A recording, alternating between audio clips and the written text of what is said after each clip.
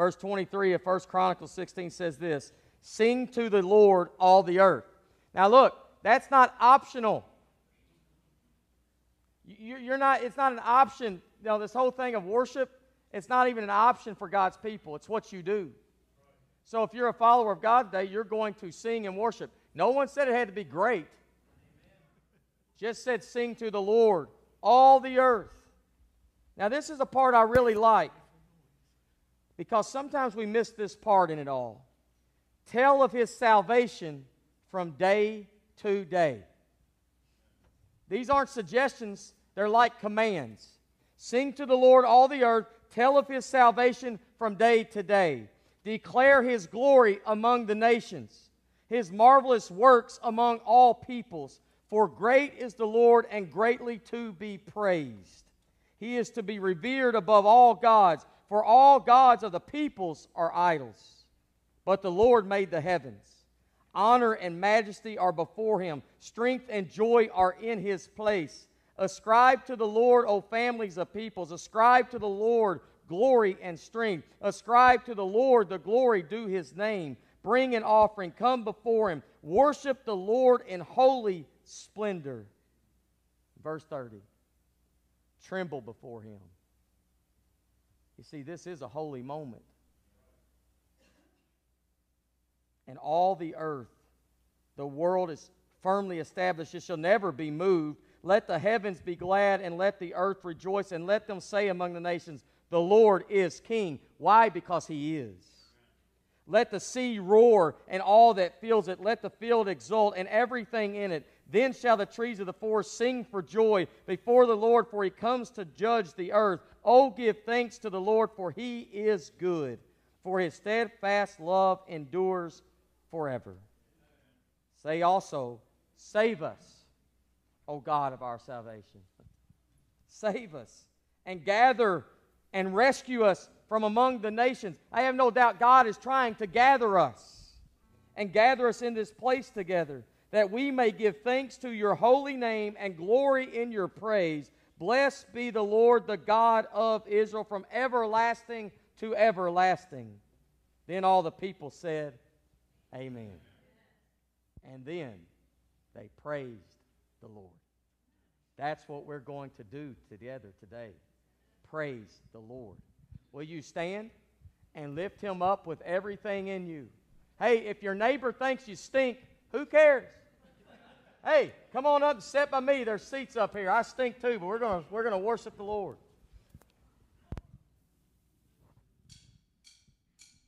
Let's put our hands together.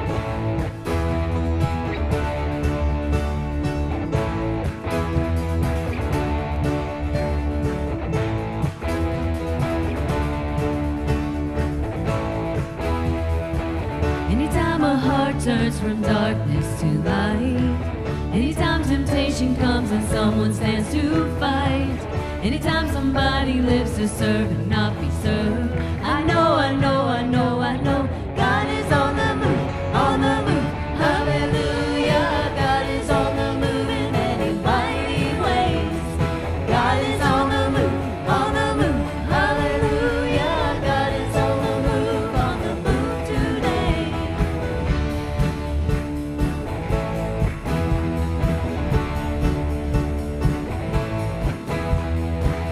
Anytime in weakness someone falls upon their knees, or dares to speak the truth that sets men free.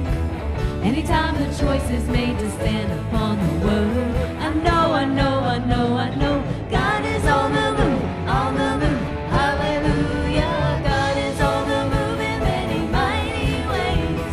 God is on the move, hallelujah. God is on the move today. I see a generation standing on the truth in each and every nation. God is on the move.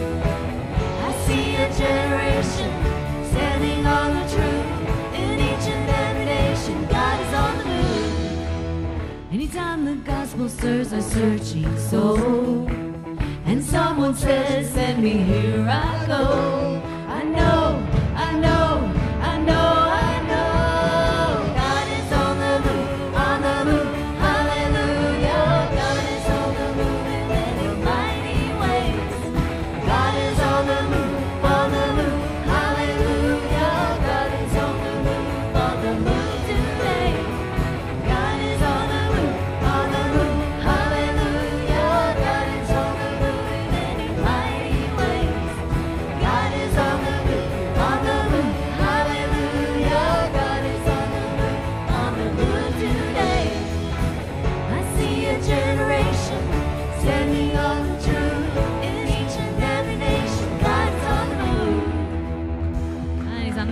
morning. Would you please have a seat for announcements?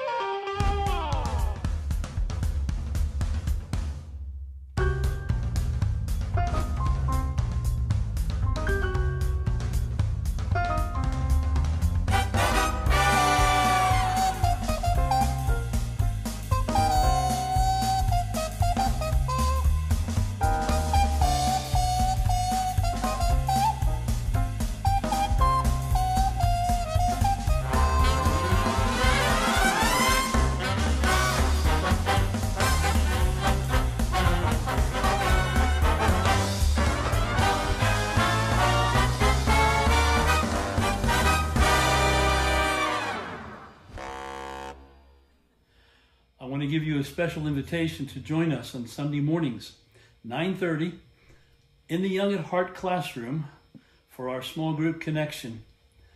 We are studying vital signs of a healthy church. Anytime that someone checks your physical health, they check some vital signs: your temperature, your heart rate, your oxygen level, your pulse, and a church can be known for its health by looking at some vital signs. So join us Sunday mornings, 9:30, for Vital Signs of a Healthy Church. Hello, Farmdale family. Just wanted to give you an update on our eGiving mobile app. The mobile app is changing. We're going to a new app. It's an upgrade. And this only applies to those that use the mobile app for donations. So if you use our online giving, then there's absolutely no changes and you continue to do that. As you know, the mobile app that we're using is called Give Plus. It's an older app. You can see it on my iPhone, but it's transitioning to this new app called Vanco Mobile App. You can download it from the Apple or the Android store, and you can see it on my phone, the new app. And again, there's no changes in credentials. You just download the new app, then log in with your old credentials, and you just go. Again, this is for those that use the mobile app on one-time donations, and we thank you for everything that you're doing for the kingdom. If you have any questions, just see me, Bill Meadows, Treasurer of the Church. Thanks again. Hey, Farmdale Leadership Team, looking forward to our board meeting on Monday, November 8th. Monday, November 8th, 7 p.m. See you then. Morning, brothers and sisters in Christ. I just want to let you know that we'll be having our all-church breakfast Saturday, November the 20th at 8:30. Everyone come, because it's good. And after that, at 9:30, we'll be setting up the gym for our Thanksgiving dinner that'll be held on Sunday the 21st. We can use all the help we can get.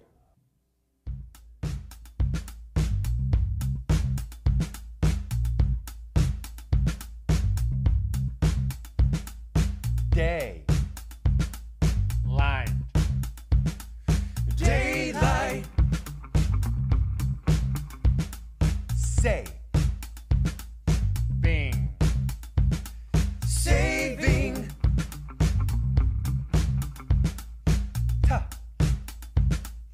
Time. It's daylight saving time. Fall. Down. Okay. Fall. Back. It's time to fall back. Fall back. Set. Those clocks back an hour. Set those clocks back an hour. Set those clocks back an hour. Set those clocks back an hour. Yeah. If it says 10 a.m., move it to 9 a.m. If it says 8 a.m., move it to 7 a.m. a.m. And if it's a 6 a.m.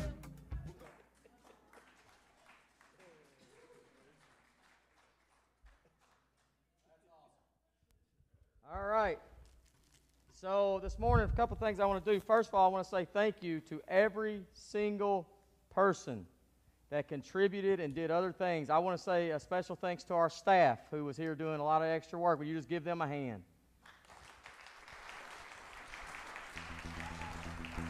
Our leadership team and people who just took on extra roles, extra work. If people were sick, they took meals, the whole 9 yards. I mean, people were doing things. You came, you did the things you were asked to do in many ways. So just everybody give everybody that did something a hand, because it was a very important time. Okay, where's the kids at? Where's our kids? Any kids still sitting there? Y'all come on up. I told you if you were here today, I was going to give you something. Come on up, grab you some out. Hal, get back. Get out of here, Hal. You can grab more than one. You can grab more than one. There you go. You can grab more than one.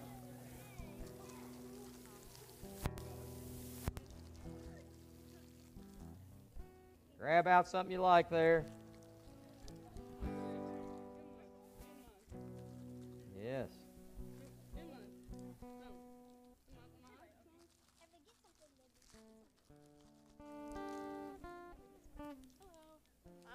You're not a kid. I'm a kid. All right, teenagers, you can get some too here before it's over. Hal, there you go. We'll give him some anyway. That's for all the extra work he did out there in this time. So I appreciate everybody and what they did. You can have some of this, get it out of here before the service. When it's over, you can come up and grab some stuff if you would. But I especially am grateful to everything and the time I was given during this time. So I just want to thank you. God has taught me many things through the time. I'm grateful for that.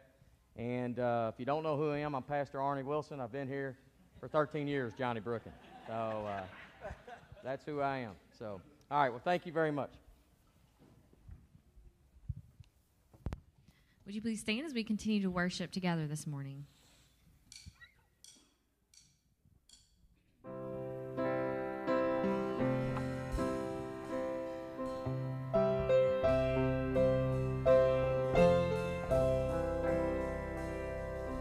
People come together, strangers, neighbors, our blood is one. Children of generations, of every nation, of kingdom come. Don't let your heart be troubled. Hold your head up high, don't fear no evil. Fix your eyes on this one truth. God is madly in love with you. So take courage, hold on, be strong. Remember where our help comes from.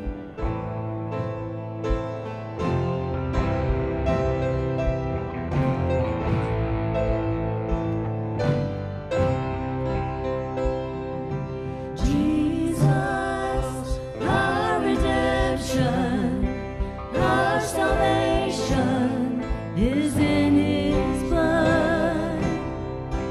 Jesus, light of heaven, friend forever, His kingdom come. So don't let your heart be troubled. Hold your head up high, don't fear no evil. Fix your eyes on this one truth. God is madly in love with you. So take courage, hold on, be strong. Remember where our help comes from.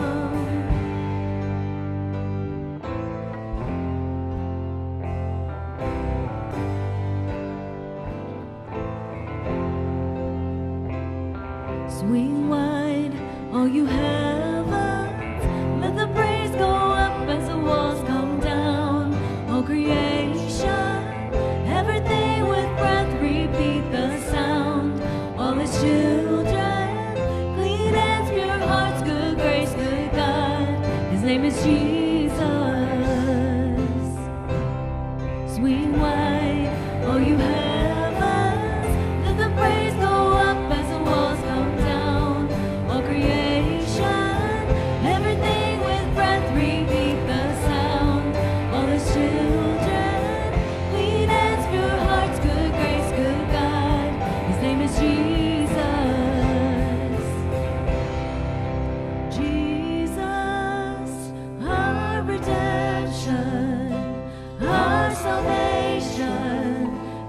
in His blood. Jesus, Light of heaven, friend forever, His kingdom come.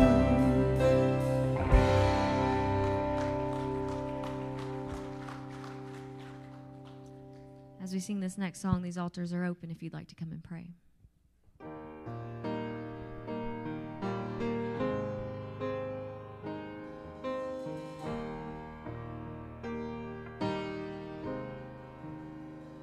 I need you more than yesterday. I need you more than words can say. I need you more than ever before. I need you, Lord. I need you, Lord, more than the air I breathe, more than the song I sing, more than the next heartbeat, more than anything. And Lord, as time goes by, I'll be by your side, 'cause I never want to go back to my old life. I need you more than yesterday. I need you more than words can say. I need you more than ever before. I need you, Lord. I need you, Lord. I need you, Lord. I need you, Lord.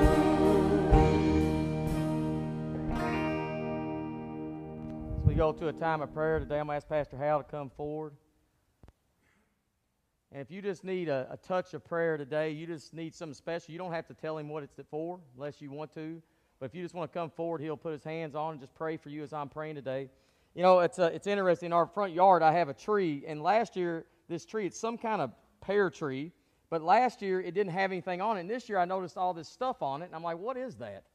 And it's some kind of little pear or whatever, but the tree, it looks to be a strong tree, but because all this stuff's on it, it's actually spreading the limbs out. Some of them have actually split off and fell, and it's just kind of weighed down. And I picked up one of the limbs, and I'm really strong.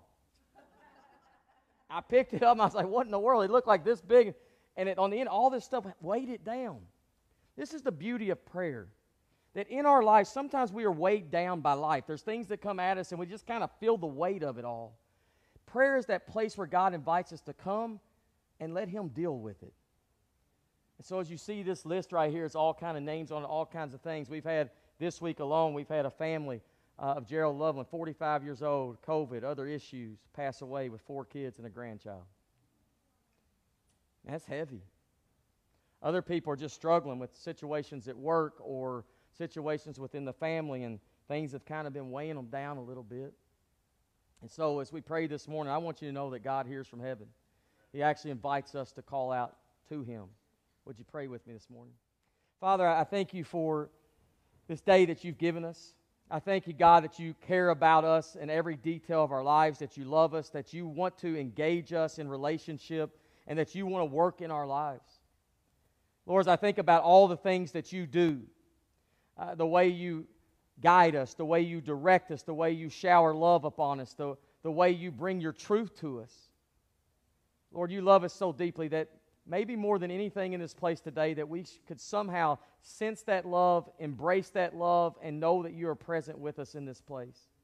There are people who've come in here today, God, that some of them, they're so excited. They're shouting blessings, and they're grateful for everything they've recognized this week that you've done in their lives. And we have those stories even on this board up here today. We have lives that were believed to be over and done with. We think of Charlotte's sister, who now, Lord, you have brought her through some things. And even during her struggle, she accepted you as her Lord. We're so grateful for that, God. We think about little Natalie today, and born at around a pound or so, like 22 or 23 weeks. And Lord, really, it's still been touch and go through the whole process. But even yesterday, we see a picture of her and her mom and Mom holding her in her hands, this little bitty precious life. And we recognize how you have been present with them. And we're so grateful for that. For these families that are hurting like Gerald and Mary Miller's family today over loss, God, I pray that you would be their comfort and their peace and embrace them. And Lord, teach us as a people how we can reach into this world around us that is broken and hurting people, and allow us, Lord, in so many ways to share the good news of the gospel with them, I pray. And Lord, I thank you for the weeks you gave me of rest and time away. And I pray, God, that I will be better than ever for the kingdom. Use me however you choose, Lord, to reach into this world and reach those that you love so desperately. Lord, I believe in what you want to do in this place today. Lord, we don't take anything for granted. I'm grateful we have a chance to gather. I'm grateful you work through the Holy Spirit to speak to us, to guide us, and use moments like us gathering together to change our lives. I want to leave here different than the way I came today. And I trust your word will do that, and I trust your Spirit will move in us today. Thank you for these dear people that I love so much. It's in Jesus' name we pray these things. Amen.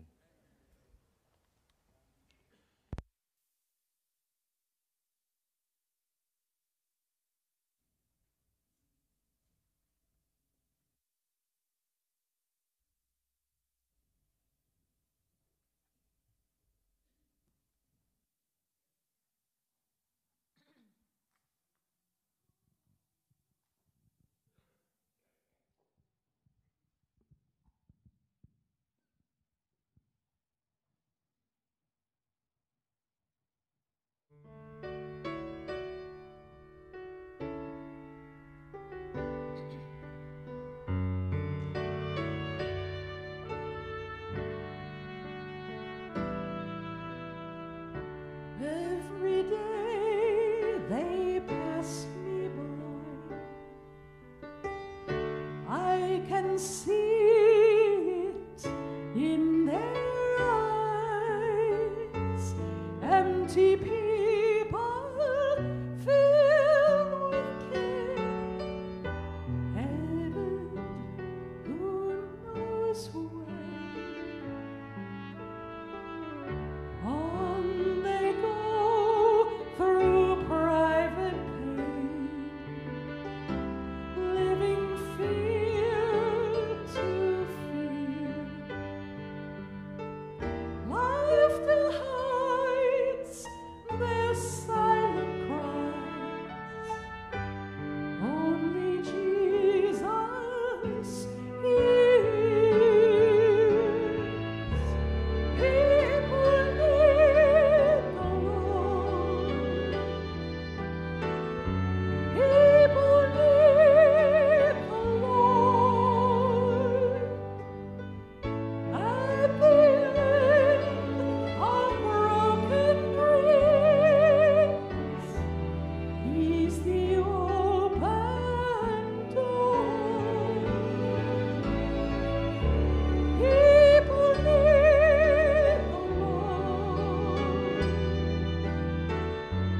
People need the Lord. When will we realize that people need the Lord?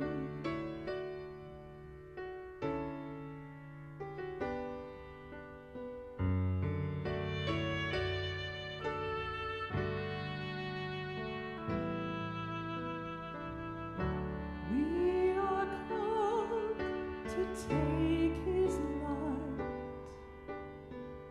to a world where wrong seems right.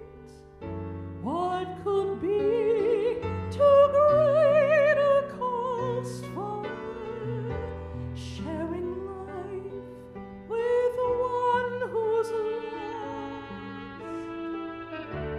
Through His love, our hearts can feel all the grief they bear.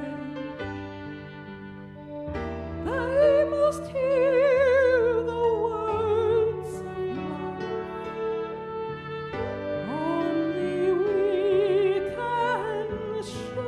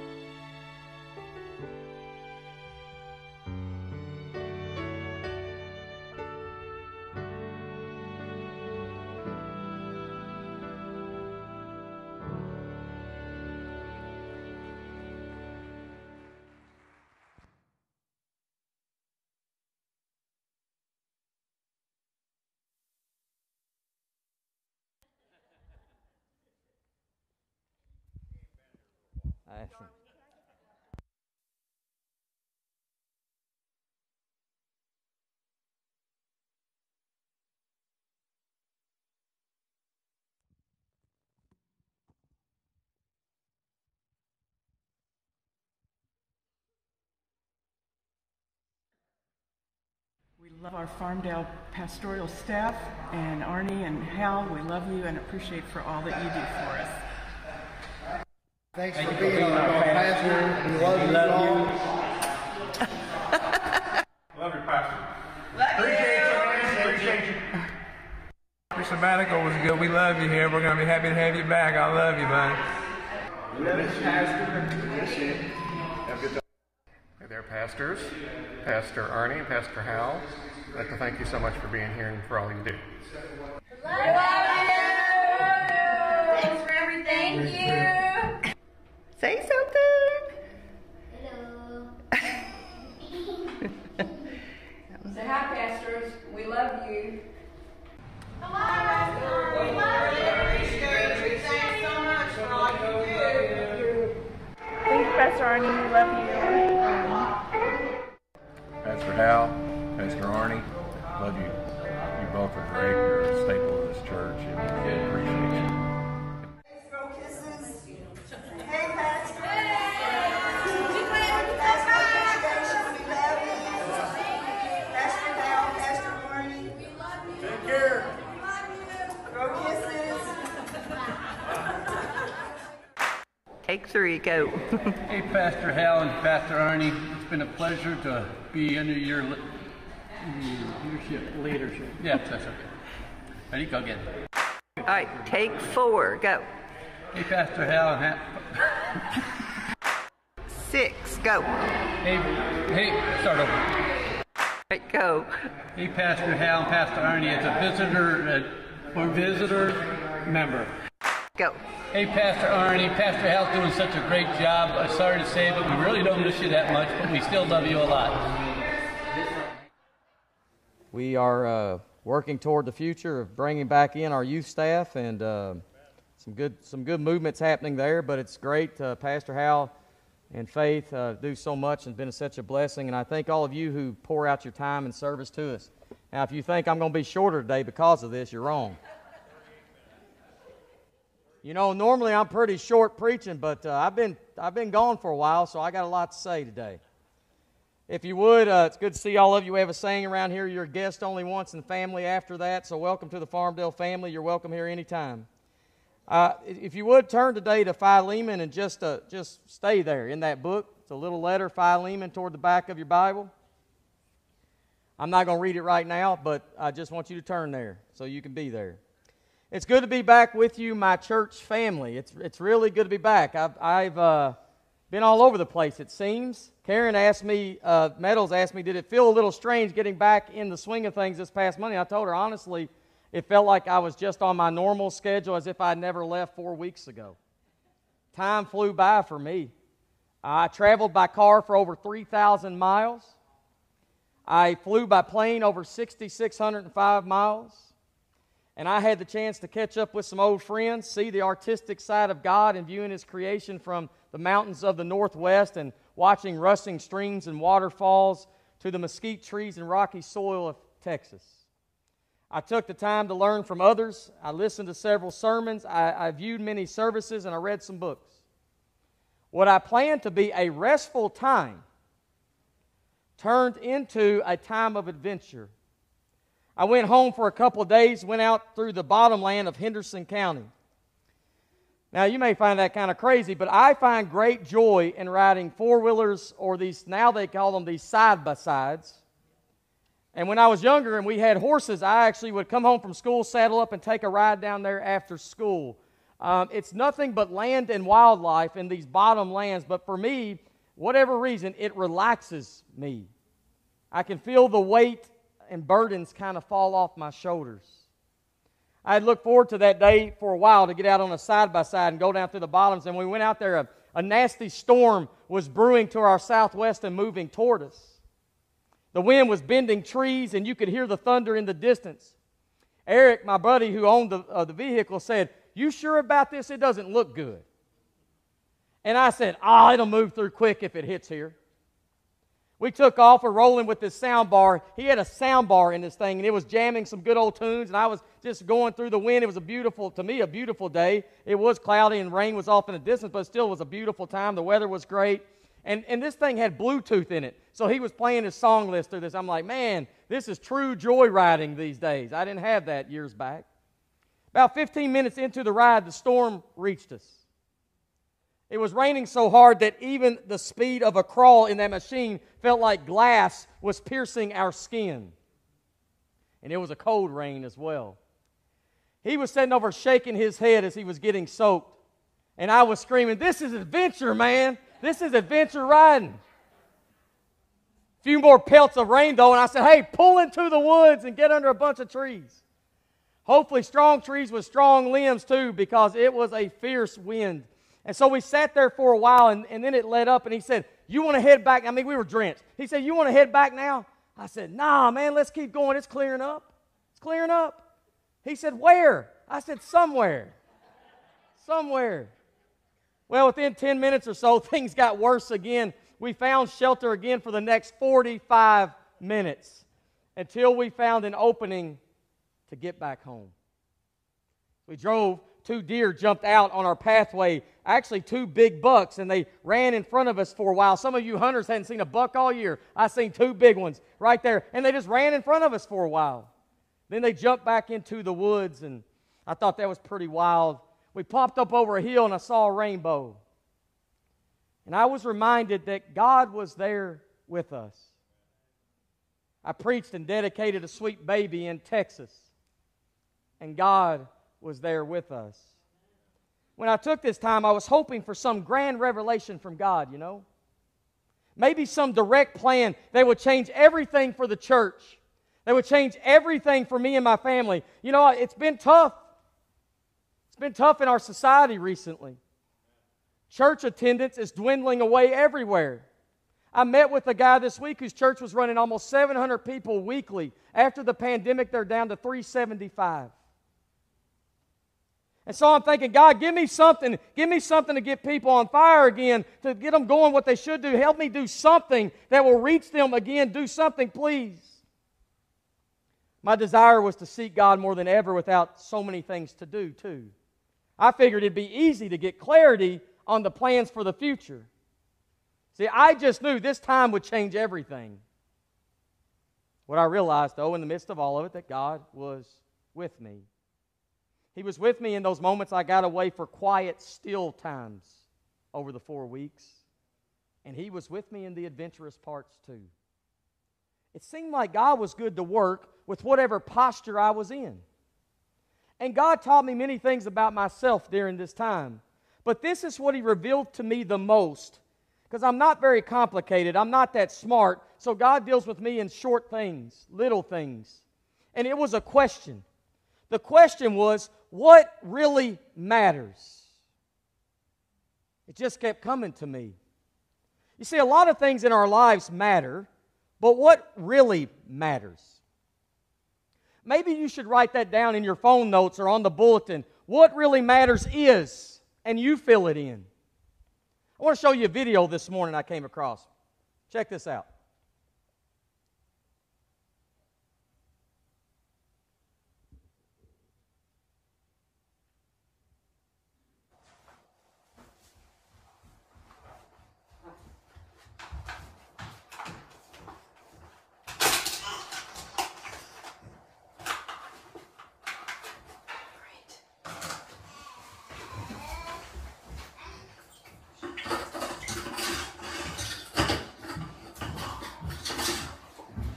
Really important to have the water drained out of your sink and this, or your toilet, and this is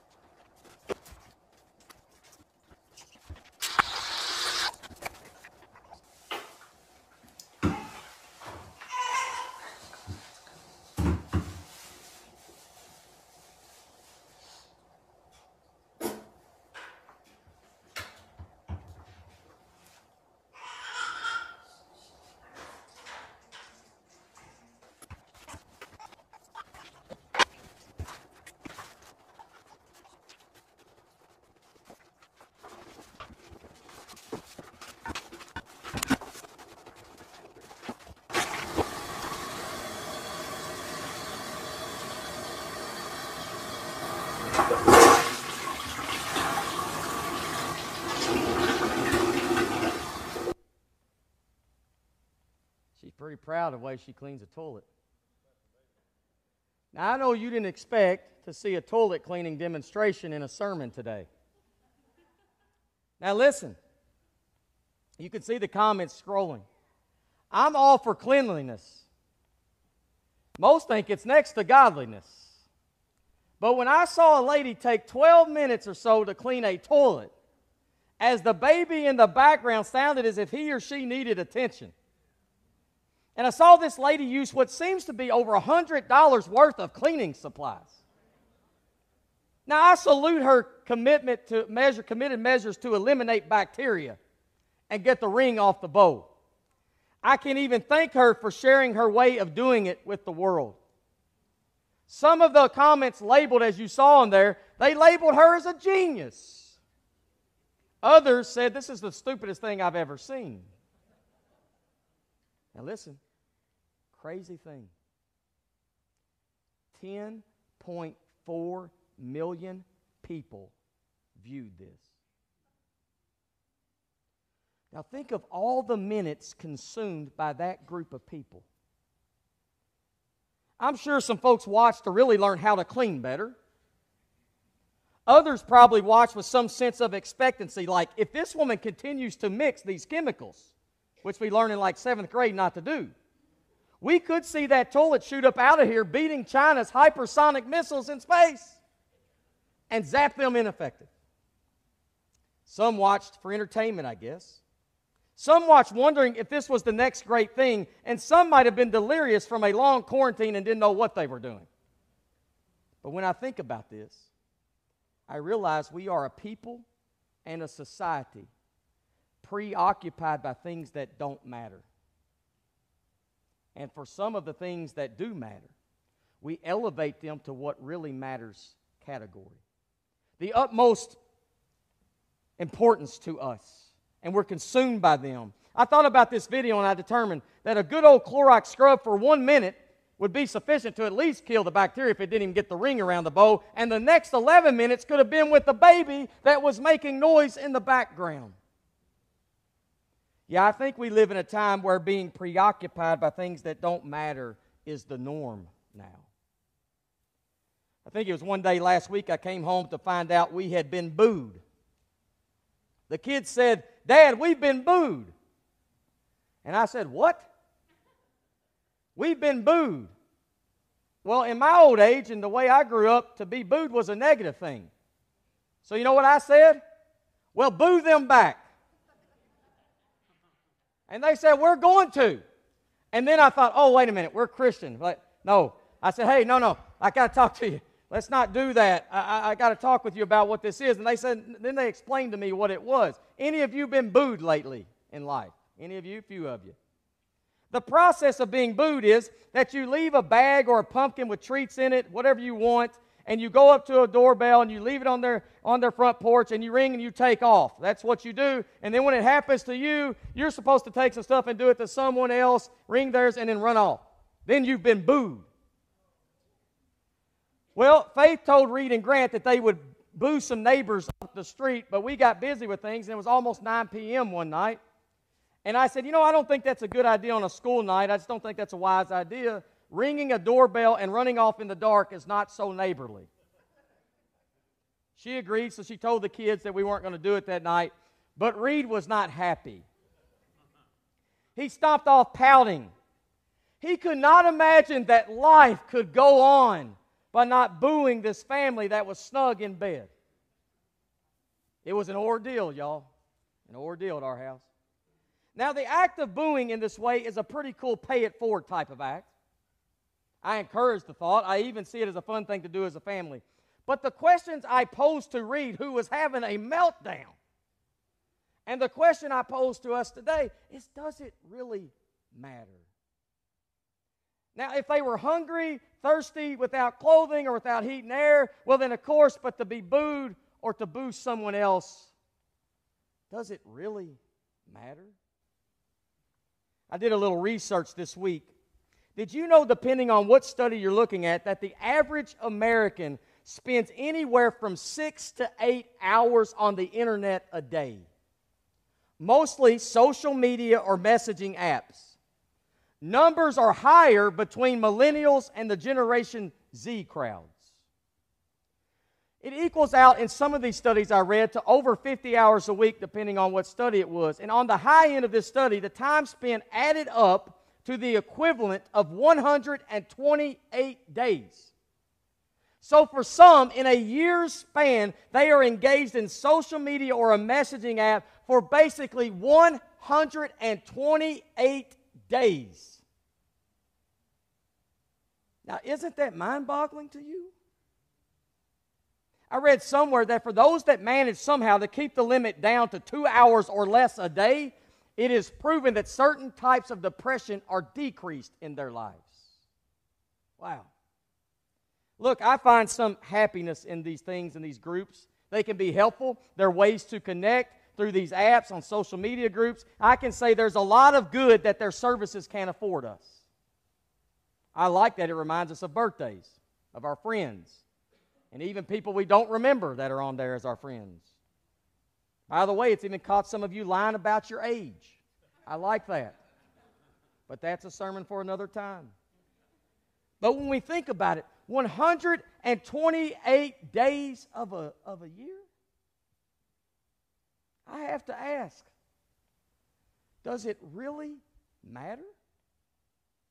Now, some of our teens are probably like, oh, yes, it does. But does it really? So what is it that really matters? I want to answer that at least in part today. Over my time away, I made my way into a Penn Station restaurant not far from my house. I like that place. And I noticed on a table was a Bible and a notebook. And when the young man finished my meal up, I asked him, I said, is that yours? And he said, yes, it is. I said, he was young, early 20s probably. I said, man, that's great. That's a wonderful book, man. Wonderful book. He said, it's the only one that matters. And I said, you are correct, that ultimately it's the only one that matters. And we talked for a little bit. I decided I'd try to go back in a week after that and see if he was working again, because I wanted to give him an assignment. So I went back in, and sure enough, he was working again, and we talked for a little bit longer, and I said, hey, man, I got an assignment. I want you to read this from the Bible. And this young man accepted that. You see, what makes this book so special is that we believe that it is the inspired Word of God for us, but that it also reveals what really matters. And so if we take the stories found within, they bring light to the struggles, the brokenness, the things that lead to death, the reality of sin and evil, and they tell us so much more about life, love, mercy, and grace. So much. Well, I read quite a story on the pages of the Bible recently. It's a letter, actually. It's the shortest of all of Paul's letters. It's just 335 words in the original Greek. This letter is unique in that it seems to be like a personal letter, and yet it's so powerful that the church recognized that Paul also meant this for public hearing. It's rich with themes of the Christian faith, especially how people found in Jesus are to treat and relate to each other. And when I read over it a few times, it reeks of what really matters. So let me paint a picture for you this morning of what's going on in this letter.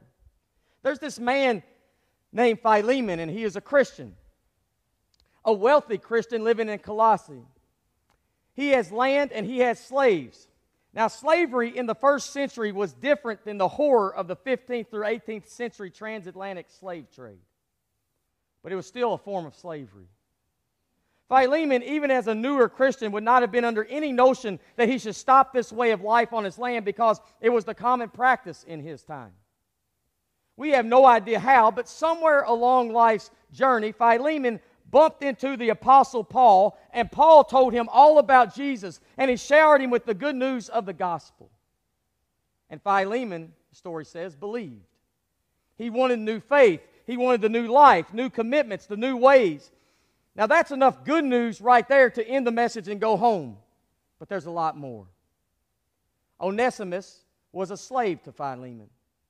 One day, Onesimus decided he's tired of life as usual. He's fed up with working the land and being told what to do every day. So he entered Philemon's home and he stole stuff. My guess is he took money for his travels And if Apphia is Philemon's wife, as we assume in this writing, then he might have stolen some stuff from her jewelry box to pawn off somewhere. Keep in mind that slavery here is not as ugly as what we know of it. He was treated pretty well by this family. He was cared for, he was appreciated, and at times pretty much wanted by the family. Life as a slave wasn't great, but it wasn't the worst for him. Yet, he goes in and steals what he can, and he runs away to Rome, the story tells us. Rome is busy. It's a happening place. He figured he could pawn off some stuff, live among the many faces undetected as a thief and a runaway slave. He figured if he got far enough away, and he did, 1,400 to almost 1,500 miles from Colossae, that it was like Philemon wouldn't find him if he did that. So Onesimus is now running the streets of Rome, but he wasn't free like he thought. He was a man still in bondage, but he had little understanding of why he felt that way. And one day, I don't know if it was after he spent some money at a tavern and he had too much, maybe he insulted the wrong guy and they got into it, or if he looked the wrong way at a Roman soldier, if he just got in with the wrong crowd in that big city far from the land he belonged in Colossae, but somehow he ends up in jail or on house arrest close to the Apostle Paul, who couldn't seem to stay out of jail or house arrest. But he was there for other reasons.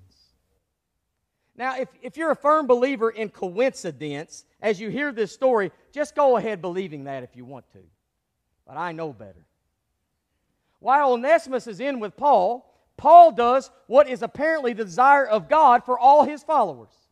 He shares the good news of the gospel and tells all God has done in Jesus and through God the Holy Spirit. And this man on the run accepts the gospel and wants to be a follower of Jesus. It's wonderful, isn't it? Man, Paul has now led both Philemon and now Onesimus, two people, and this time over 1,400 some miles, almost 1,500 miles away, he leads him to Jesus. And Paul's locked up during this. The crazy thing about Paul is that for him, what really mattered was telling everybody everywhere about Jesus. That's what mattered. Why? Because Paul knew what happened to him when Jesus got a hold of his life. And Paul couldn't imagine anything, no matter what it was, being more important than that. And Paul also knew that the beauty of this story, that this good news, that is what was for everybody, in every place. And I must admit, that's what I love so much about it. That this story is for a rich man in Colossae and just as much for a runaway worker. This gospel is just as much for the well-educated, well-sheltered woman in the gated community as it is for the woman that's been abandoned and used and finds enough funds just barely by letting her body be viewed daily on some stage in town. It's as much for the man that's been really good and is a picture of a good father and a good husband and a good friend as it is for the man that has messed everything up and lost what he should have valued most. This gospel, man, it can get deep down in us and do things we never dreamed or imagined. And so Onesimus, he's experiencing that in Rome. He finally understood what freedom was when he listened to this story. And Paul and Onesimus, they got really close during this time, the story says. Some say it was like a father and son type of deal.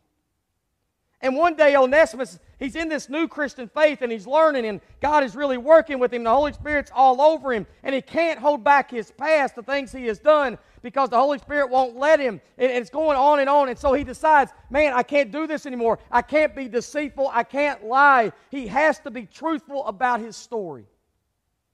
So he tells Paul, actually, I came here to Rome from a small province called Colossae. And Paul lights up and reveals he knows about Colossae. Paul says, hey, I've told people this same story from there and they believed it as well. Really? Onesimus says. Well, there's a man there named Philemon and Paul jumps in. Philemon, my gracious, he's my friend. He's my brother in Christ Jesus.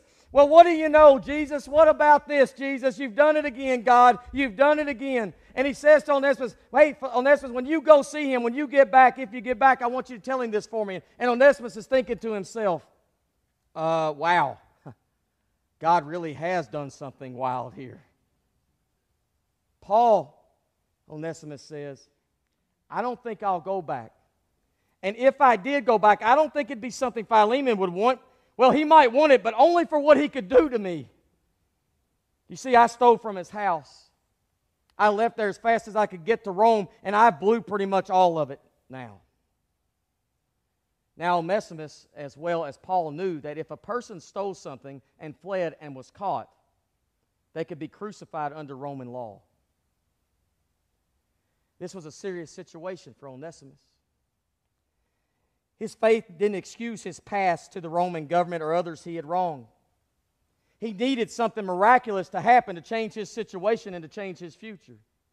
And he wasn't even sure if he would pray to God about it because, my goodness, his mentor Paul was close to Jesus and he's under house arrest for like the millionth time.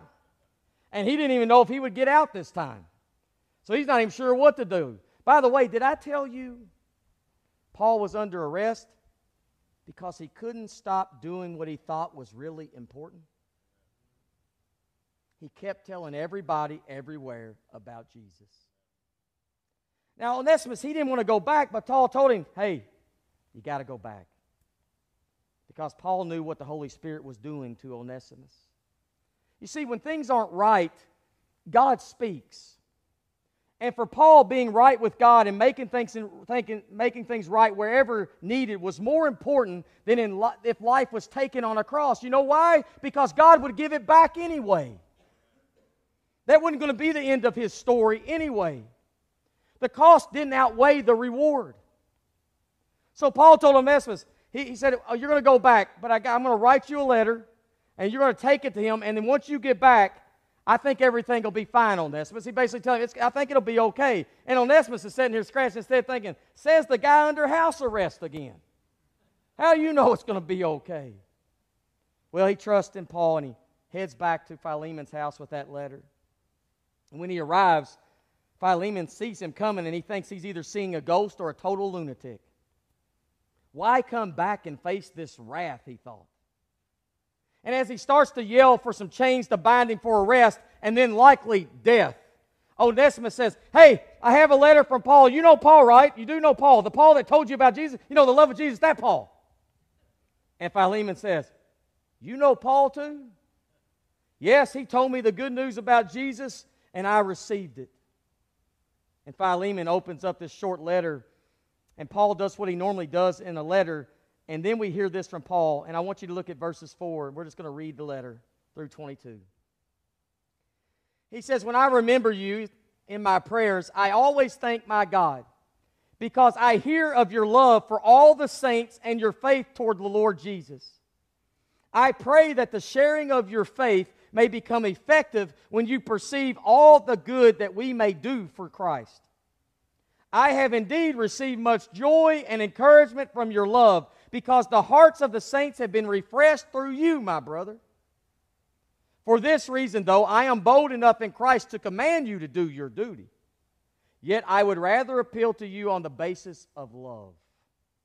And I, Paul, do this as an old man. That's rough language, isn't it? He's appealing to him as an old man. And now, also in here, he does it again, as a prisoner of Christ Jesus. I'm appealing to you for my child Onesimus, whose father I've become during my imprisonment. Formerly he was useless to you, but now he is indeed useful both to you and to me. I'm sending him, that is, my own heart, back to you. I wanted to keep him with me so that he might be of service to me in your place during my imprisonment for the gospel, but I preferred to do nothing without your consent, in order that your good deed might be voluntary and not something forced.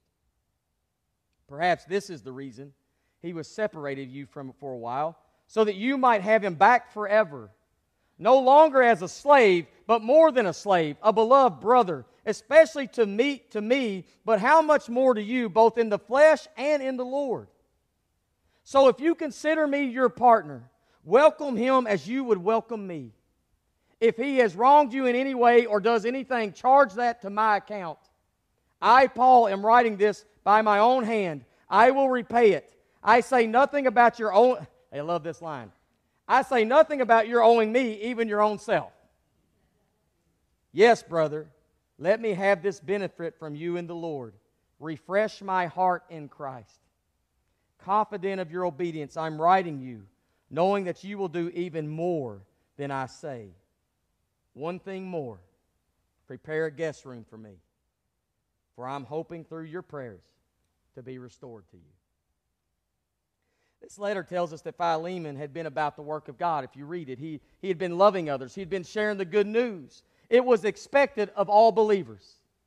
And he did that, and he did it well according to Paul. So Paul says, as a leader, that I could order you to treat Onesimus in a certain way because he meant so much to me, like a son to me. But he said, I'd rather appeal to love. Meaning, I'd rather appeal to your heart that had been changed by God. And then he gets to these verses, 17 and 18. I want you to look at those one more time. Verses 17 and 18. So if you consider me your partner, welcome him as you have welcomed me. You would welcome me. Verse 18. If he has wronged you in any way, well, he had wronged him. And he owes you anything. He owed him a lot. Charge that to my account, Paul says. See, Paul knew Onesimus could actually never pay what he owed. But Paul could.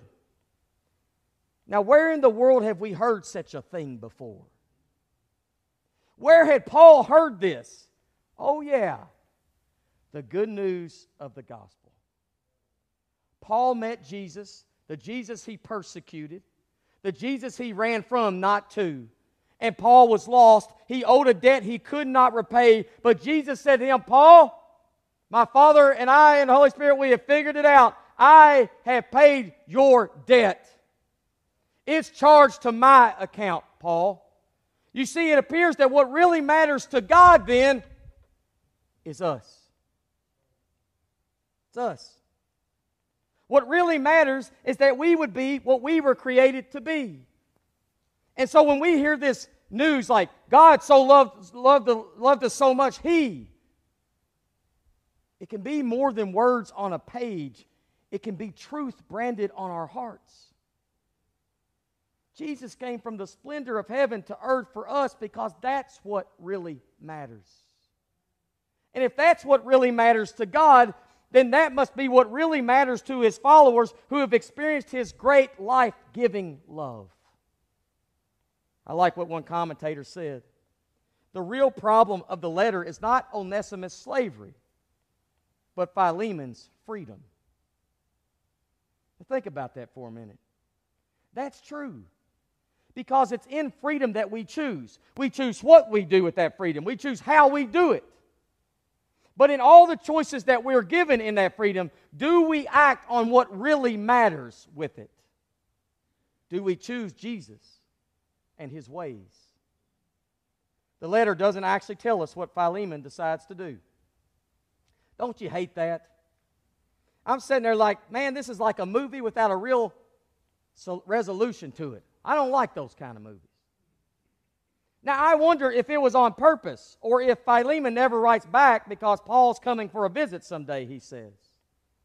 But if you dig a little bit more, which I had to, I couldn't leave it alone. I dug a little bit more, and it seems that Philemon actually does forgive Onesimus and works on their relationship as brothers in Christ. He accepts him as he would have accepted Paul, it appears, like family. And that changes things. Some scholars believe, actually, if you study, that Philemon also sets Onesimus free to go back and help Paul spread the good news. And some think that this same Onesimus eventually becomes the bishop of Ephesus in the 2nd century.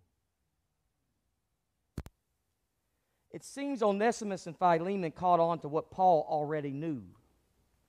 That what really matters is that Jesus has paid it all. And that this good news found in Jesus must be shared at all costs, above all else, because it's for all people and it has the power to change everything. Yet today, I think many followers have become preoccupied by things that don't really matter.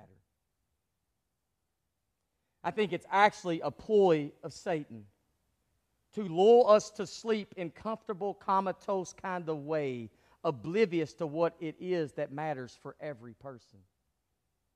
Now, I'm not suggesting we aren't to enjoy things in life. God wants us to. Or that we aren't to have entertainment, or occasionally scroll on the phone, or have a hobby. But I think the question, what really matters to God, must be asked each day by those who say they are His followers. Does the world need to know that you shot par on a round of golf? Or shot 20 over, as some of you do? Or that there was a rough outing, or you caught a big bass? Deer head on the wall, another one. Or you scrapbooked quite well that day, or you shopped for hours and you got some new things, or you beat the game, or you Candy Crushed to crazy levels, or you won every Fortnite match. Or another day at the lake house, or another book series that you read is now complete. I mean, is that what really matters? Really? Is that what matters? Now, I know it might matter to you, and we all have those things, but what will it be that will really leave a mark on our family, our church family, our friends, our co-workers, and our neighborhoods? What has eternal value that impacts the here and now? It's only God and the good news that He gives us, because it's the only thing that will last forever. None of the other stuff will. So they may matter a little bit, but they don't really matter. I want to show you a little video I came across. I know I'm longer today, but hey, that's not too bad for a man that's been gone for 4 weeks. 22. They usually text. Okay. Oh, we're sorry you're in the hospital, but happy. So I'm getting my hair braided. Plus, having your hair braided feels nice. It does. It's out of your face now. Oh my God. Thank you. You are welcome. Yes. Just a little video I came across. I have no idea if she's a Christian. I have a stinking suspicion and a hunch she is. And it's been impacted by the love of God in such a way, it seems to me, as she spreads it to others. On her day off from the hospital, she goes back and does these kinds of things to the patients. My guess is it's a door in also to share the good news. Let me ask you, when was the last time you shared this story? The last time. I bet you everyone sitting in this room has family members that don't know Jesus. I bet you some of you have friends and coworkers who've never even heard this story. You see, 20, 30 years ago, most people had heard the story, at least part of it. Nowadays, they don't even know the basic stories of the Bible. That's proven. So my question is, when's the last time you shared it? What really matters to you? Write it down. What matters? What really matters to me is, you write it down. Don't lie to yourself. Write it down. And maybe, just maybe, we'll trust in God and the good news to let it do us some good, and then let it do good to the world around us. So you ask me, Pastor, what really matters? I can tell you now, it's not how hard you hit the baseball, how great you shoot the shot. It's not if you make a little more money. It's not that you caught the biggest fish. It's not that somebody came along, you had a good party last night for Halloween. That stuff's great, fine, hang out, whatever. It's not what really matters, though, because it just doesn't have long-lasting value. And we treat all those things as if they do. God bless you. Have a wonderful Sabbath.